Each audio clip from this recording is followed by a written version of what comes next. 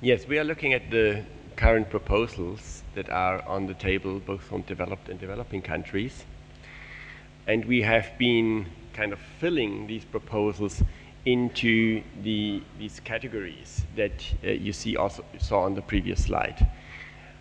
We have also done a look at the estimates of BAU emissions, because there is a certain, I would say there's a certain debate obviously to be had.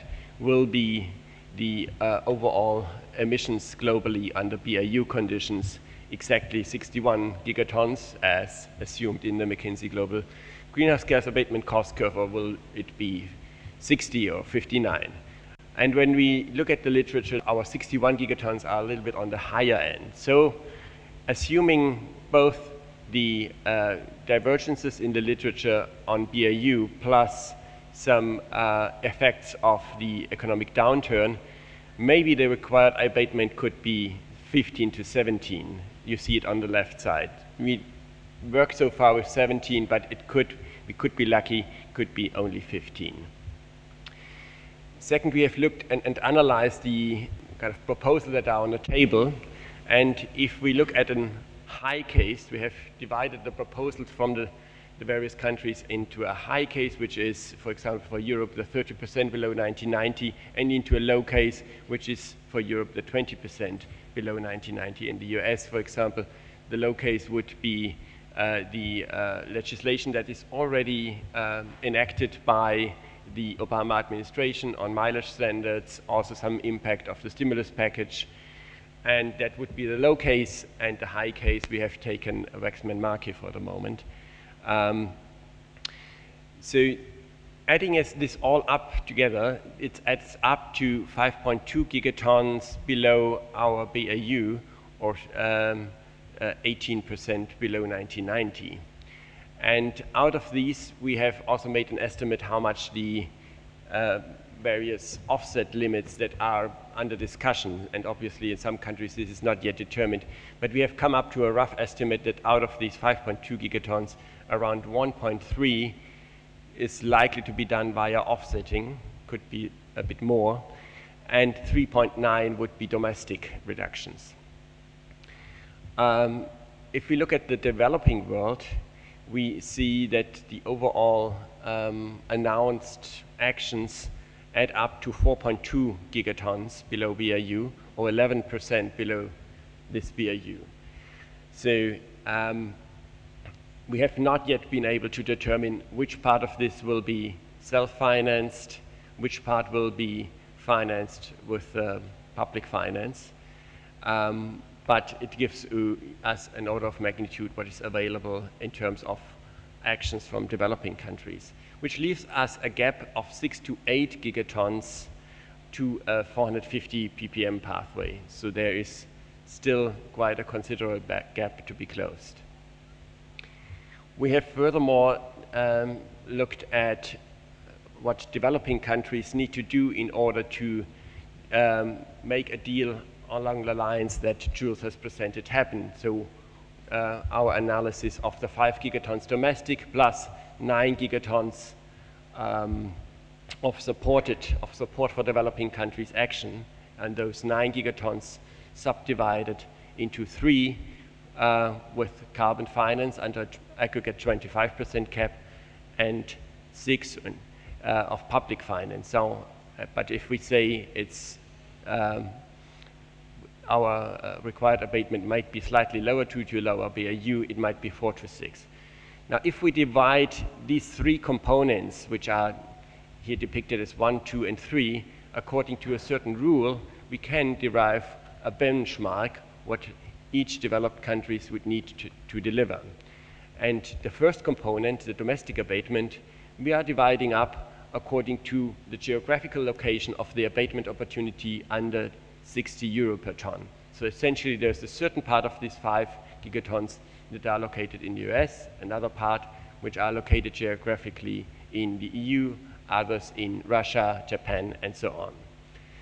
The other 2 parts, the column 2 and 3, the carbon finance and the public finance, we have, as a very rough first cut, divided up according to a key which takes into account the polluter pays and the ability to pay principle, represented by GDP and current emissions. Now, if we do this, I mean, obviously that's a very rough metric, but as a first cut, it gives us an idea what individual countries ought to come up with. If we do this, we come to the next picture, and that's a bit a complex but still useful picture. You see on the left side, essentially the contributions from various countries, their kind of fair share according to that benchmark. And this is composed out of domestic reductions, carbon market finance, and public finance. And you see that, and this is all against BAU in gigatons. And you see it adds up for the US to 5.5 gigatons below BAU, for the EU 27, 4.4, for Japan, 1.3. And for the total developed, 13.8. Now, the high case of the current proposals you see in the middle, and essentially you see that under Waxman-Markey you will have a total of 2.5 gigatons of abatement, out of which 0.7 would be public finance. We interpret the set aside for forestry reductions, which is on top of that, which is not offsetting, but which is on top of the cap, as public finance. So you find it represented here. And we have taken maybe an overly kind of aggressive assumption that the full offset possibilities in Waxman-Markey of 1 gigaton would be exploited. It might be in reality then turn out to be less, but that's how we depicted that. But you see at the moment the 2.5 gigatons in the US under Waxman-Markey, and this would lead, on the other hand, to a gap to the benchmark of 3.0 gigatons, out of which 1.7 would be essentially a public finance gap, and 1.2 would be essentially a gap in domestic abatement. So essentially, under these assumptions, US would not fully exploit its domestic abatement opportunities. We have under the current proposal high case, we have depicted a 30% reduction of EU below 1990. The EU has not yet defined how much offsetting will be allowed under a 30% reduction. So we have simply put an arbitrary number here. So the distinction between the dark green and the lighter green is arbitrary, but it was important for us to have the overall abatement currently represented, not the exact distinction between, in that case, offsetting and domestic reductions. But these add up to 1.6 gigatons against the benchmark of 4.4. We have not yet represented the financing from the European Union, because apparently the European Council, as most of you will know, has not yet stated how much money the European Union would be able, public finance, European Union would be able to contribute to the financing requirements.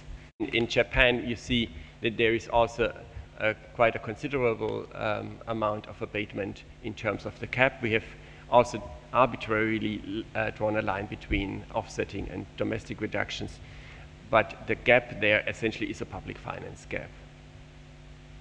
Yes, maybe. What does this lead us to if we look this collectively?